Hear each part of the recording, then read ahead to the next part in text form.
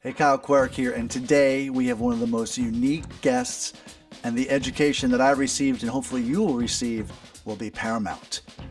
It's not myth, it's not folklore, it's Rob Lohr, the creator and owner of Allston Amps, and it's today, here, on Music Minded. Gamma.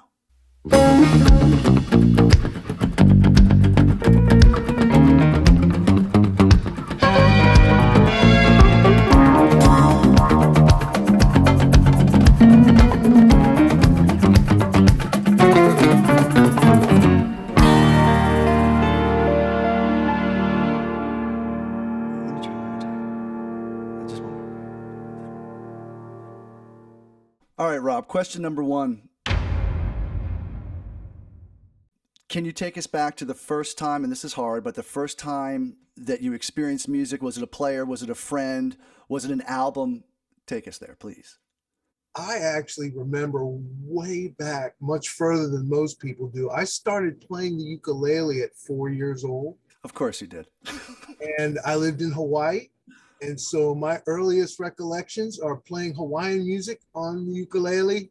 Tiny bubble. All right, listen, question number two, and again, I won't get into the weeds here, but I know you as a great player, and I knew that you had some technical stuff. Francis, a friend of ours, he's got a great technical mind, but I knew you as a player. So, was there a moment, even as a player? I know things have changed with the great amps that you're making, Alston amps, but was there a moment that you said it didn't have to be a big money gig, playing with Carlos, nothing like that, but was there a moment when you said, "I'm doing it, I'm in it," and you kind of felt that? Oh, yeah. It's when I got the job with Aerosmith. That's the first time I felt like I was in the music business. Before Bang. that, I was a hi-fi salesman. Wow. So real quick, can you tell us the gig with some band named Aerosmith? Well, in about 2005, I had a friend. In fact, he's my compatriot here at Allston Amps, John Lammy, who helps me build amplifiers when he's not out on the road running monitors for somebody famous. He's actually in California right now with Licky Lee. Okay. But he was working as a monitor engineer for Aerosmith, and I guess one day they had a bunch of broken guitar amplifiers, and he knew that I was sitting in Boston fixing broken guitar amplifiers, and he said, "Hey, you want to come down here and fix broken amps?" And I went, and I didn't leave for about a year. I got this out of context. So the moment that it hit you was the Aerosmith thing. That's when you're like, I'm doing this for real." Would that be your first great gig, or was there a first great gig, with amps or? Well, I played in cover bands in Virginia, and I was always a musical. I always wanted to play music. I came to Boston to go to Berkeley, Right? which is where I met Francis and Clackers and all those Oh guys. yeah, it was criminals.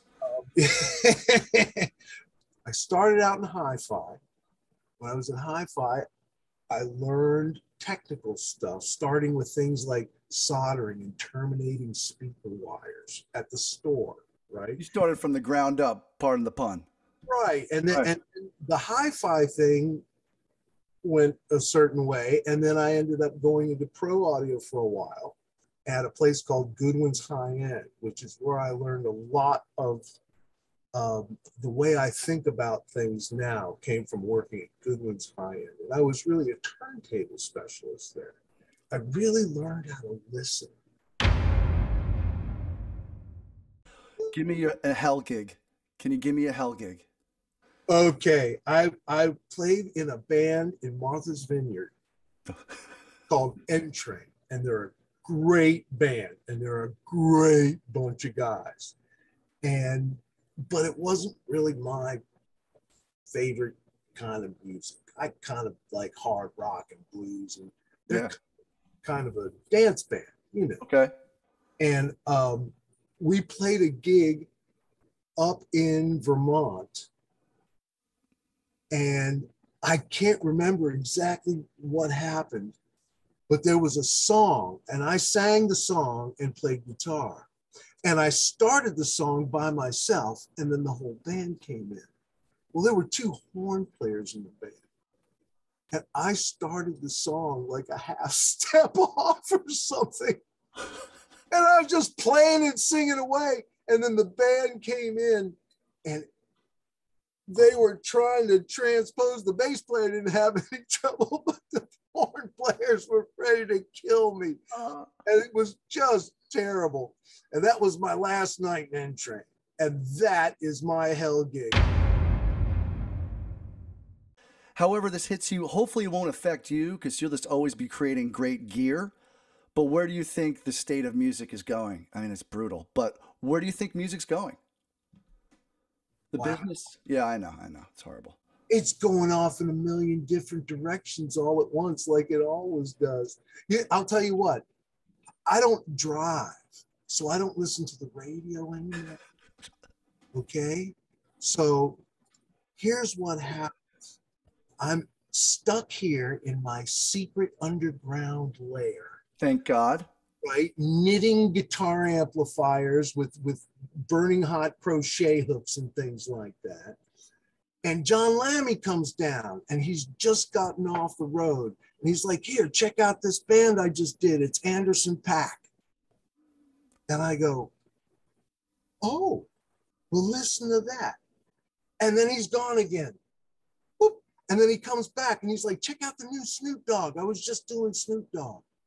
And then I'm listening to new Snoop Dogg, which is kind of like reggae stuff and like all kinds of crazy things. Right. And then he's going to come back from this Licky thing and I'm going to hear some new music, right? He was out with Megan Thee Stallion. I'd never heard anything. Right. Well, that's how I get exposed to music these days. Well, but then whatever's happening, we're going to keep it just where you are. You're not allowed to drive. You're not allowed to talk to anyone except that cat. What would you say to a young buck, Rob Lohr of Allston Amps, at 22? Not that you would do anything differently, but if you were that guy now in today's environment, how would you attack being a pro? You have to jump, right? You have to untie the rope and jump. Trying to have things to fall back on and make sure that everything was safe and whatnot. And you know what? I know other people that jumped that weren't necessarily even as good as me, and they made it. Right. Sure. Right. Yeah. And you're not going to know what you're made of until you jump. Give me your 3 favorite vintage amps.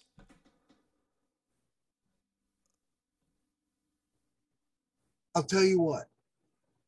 Let me answer that question with a question. You're a guitar player. Yes, sir. What's the coolest guitar amp, period? The coolest one. For me, what's the coolest guitar amp? I don't know, because none of them can do everything except for your amps. But if I had... That's the right answer. That's the right answer. The coolest one. Well, is it a Dumble? Right. Well, if we say that, we're pissing off an awful lot of train wreck guys listening to this. A lot of guys that have Carol Ann's from Dr. Seuss, people like that. What about a Marshall? How can you even talk about something there where there's a couple of hundred amplifiers ever made and compare that to what Marshall is or right. Vox? And how can you talk about guitar amps without talking about Leo Fender? Oh, amen, brother. Right, and it's all of those things. It's as spread out and as diverse as guitars. Whereas when we're a young player, we think about, oh, it's a Strat, or it's a Tele, or it's a Les Paul, or it's a Flying V, or it's a BC Rich, or we're all fascinated with that thing that you put your hands on. And I don't think amps become as important until later. And then there are, if you do any studio work and they ask you to play something that sounds like psychedelic 60s, you'd better know to show up with a wah-wah and a fuzz face. And a Vox. Right. Or if they say make something that sounds like, the Beatles, and right. You show up with a Vox and a Rickenbacker, right? And you go to a studio and they have all those amps there because when you need to make a sound, You need to have the right instrument. And whether that thing is a conga drum or, an AC 30 Yeah. specific Rickenbacker 12 string to make a certain sound, you need to have that thing or something damn close. Right. All right. Well, and here's my next question, and I'm really excited to hear this because I wasn't aware about your expertise in microphones. Had no idea. So Oh, you have, yeah. but I'm gonna hold you to it here because I know you can take it. I need to know your three favorite. There's no way I could give you a top three because I'd have to say to record what. I know you're gonna. Yeah. Right. Okay. No, that's great. I mean, I've worked with Telarc artists and I've worked with, punk bands. Right.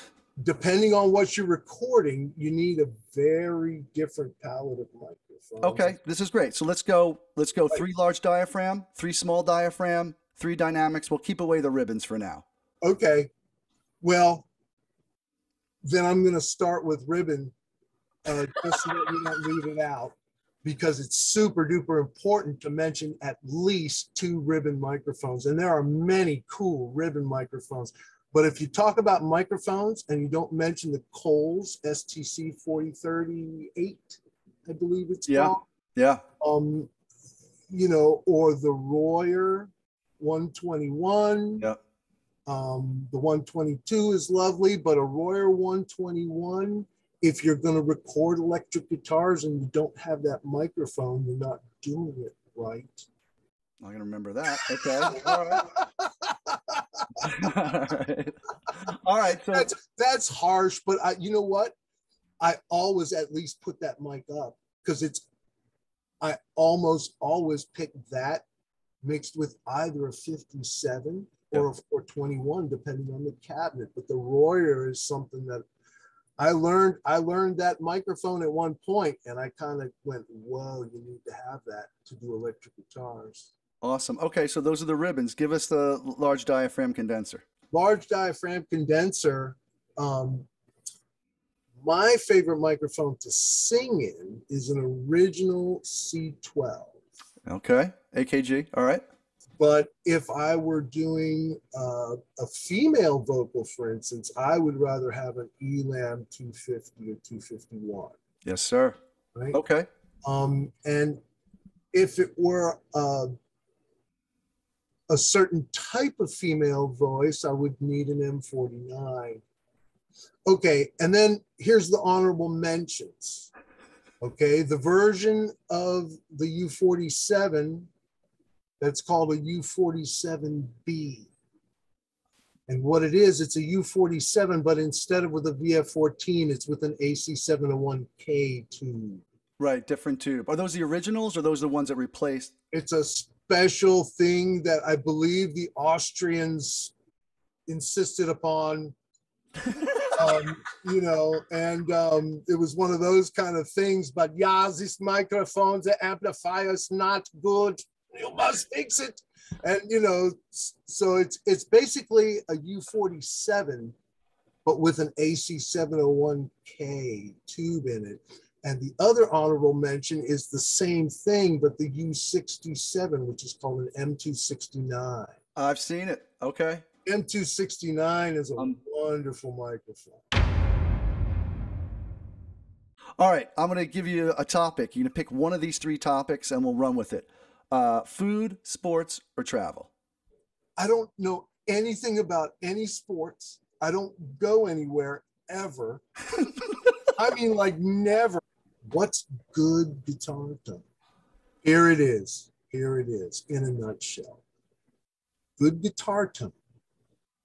First of all, it's a system. It's your guitar and the cables and the amp and the speaker and all that stuff. But it's a system where there are no distractions. Elaborate on that. A system that when you play it, there is nothing about it that pulls you away from the music. A good guitar tone is the guitar tone made by a system that disappears. I love it. It goes away. And there's nothing left but the music and your emotions. Number nine. Number nine. You can take your Fenders, your Marshalls, but you have got to hear this. I'll tell you, man, and I'm not just blowing smoke, and I wasn't even in the room. I'm just going through good monitors, and it sounded like the best, a lot of the stuff sounded like the best twin reverb, and I thought, okay, so he's got the Fender thing going, and then I heard the high gain, and I was like, what? I've never heard an amp that can give you that feeling, not just hearing, that feeling of a Marshall, and the feeling of a Fender, and a high watt, and an orange. And I'm not saying that any of your amps do everything, because you would shoot me in the face if I said that. But just that you have such a great place to start, and it's not hype. The three sounds that I focus on, right? Yeah. Back in the day, I used to call it clean, Yep.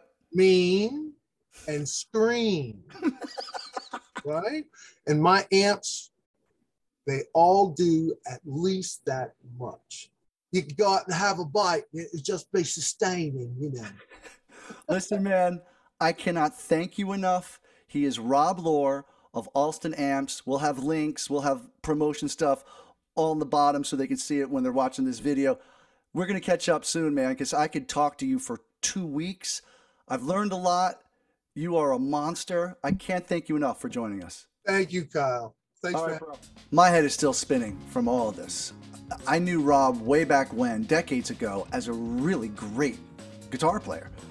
And, you know, it doesn't surprise you when very talented people do great things, but I'm sure he's still playing great, but to bang a right and to create maybe the best amps made today. And that also he was a microphone specialist working out of Klaus Heinz under his tutelage. It's nuts. So anyway, I'm still kind of shaken. I hope you enjoyed it. I enjoyed it. Thanks to Rob. Thanks to you for watching.